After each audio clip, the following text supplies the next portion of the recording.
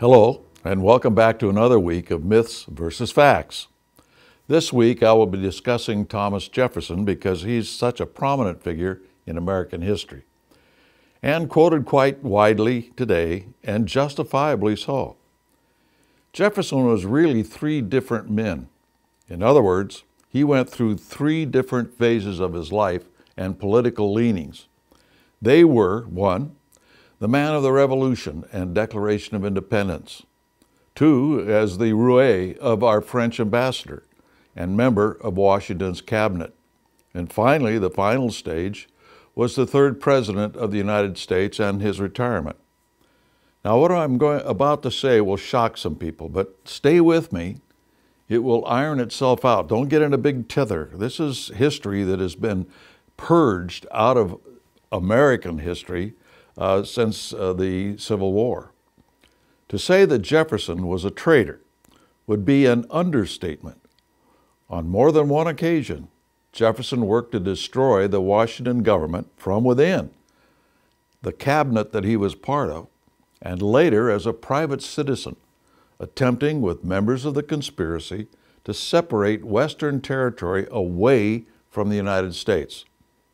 Now, this may sound outrageous to some, but all of this is available online and amply detailed and documented in my book.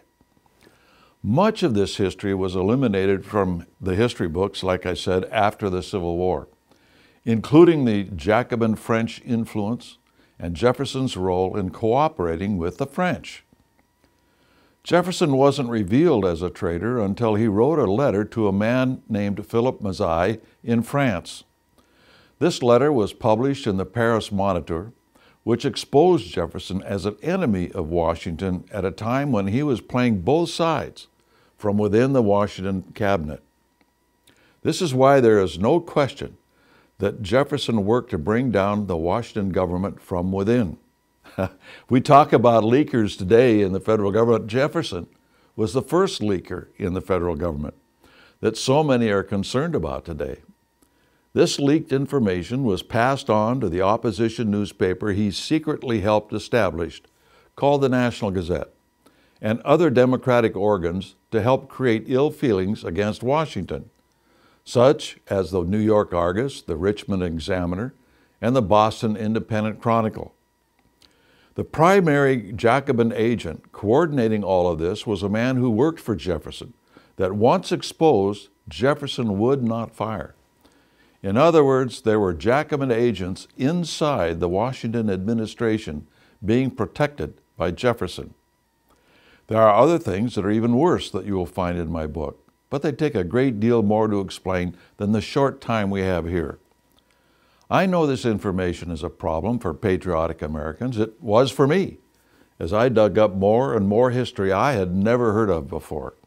History that used to be published, but gradually disappeared over the years, as Jefferson was elevated and Washington diminished in histories written after the Civil War. In France, it was not unusual for Jefferson to entertain members of the Illuminati in his home. As a couple of examples, Mirabeau and Lafayette. Jefferson attended meetings of the Illuminated Lodge of the Nine Sisters. Whether he was a member or not is not known. As I mentioned before, the Gestapo confiscated the records of this lodge during World War II. This is something that may never be known unless someone uncovers the records that were either presumably destroyed by the Nazis or they still have them. If the Nazis had not seized the records of the French secret societies, many questions could be answered. Having these records disappeared has concealed the origins of the radical movements that evolved into the Nazi as well as the communist movements. In addition, great pains seem to have been made over the decades to hide the movement of the Illuminati into the United States more than any other country, and who these people were.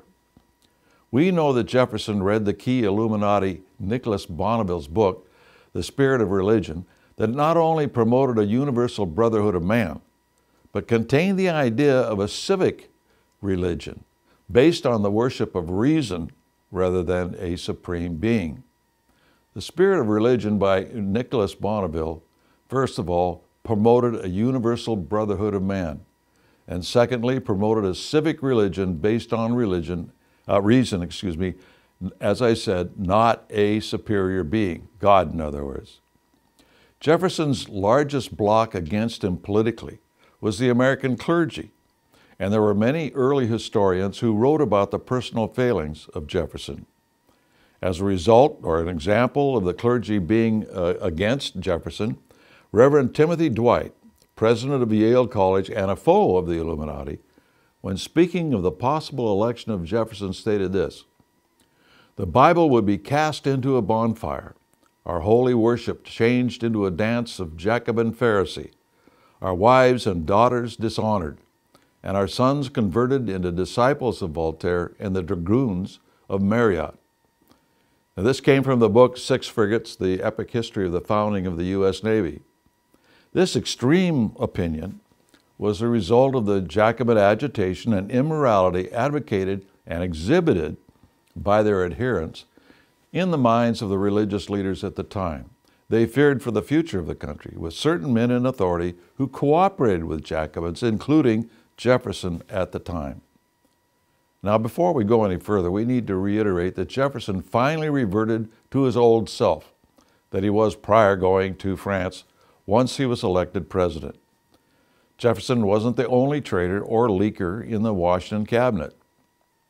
Edmund Randolph, a second cousin of Jefferson, was Attorney General and a friend of the Whiskey Rebellion leaders and in league with Gallatin and Genet.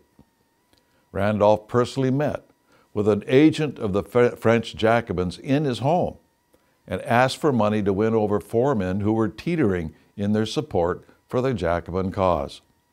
They were Thomas Mifflin, governor of Pennsylvania, Alexander Dallas, Secretary of State for Pennsylvania, and a leader of the Democratic Societies, Jefferson and Randolph himself. Now, Randolph became Secretary of State after Jefferson left the cabinet. Randolph resigned once incriminating letters came into Washington's hands that showed Randolph was leaking private inner debates of the cabinet to a Jacobin agent, just as Jefferson had been doing, but had not been caught at the time. As reported in a London newspaper, one of the letters addressed to the French Committee of Public Safety, Fouché gives them information that the Secret Service money, which he carried with him to America, had been well employed in cementing stronger the bonds of amity between France and America, and acknowledged himself much indebted to Mr. Randolph, the American Secretary of State, and to a gentleman of high office in the state of Pennsylvania. This appeared in the European magazine and London Review in January 1796. It was Randolph who, at the opening of what became the Constitutional Convention, offered the Virginia plan to the assembled to write a new constitution. Rather than follow their instruction to amend the Articles of Confederation, the delegates decided to write an entirely new constitution. Now, in other words, the whole idea for having a runaway convention came out of the forces that were to ally themselves with the French Revolution. Some of the same people who proposed a new constitution were those who helped in the fight later to oppose the Constitution. We will continue to look at the American Jacobins next week.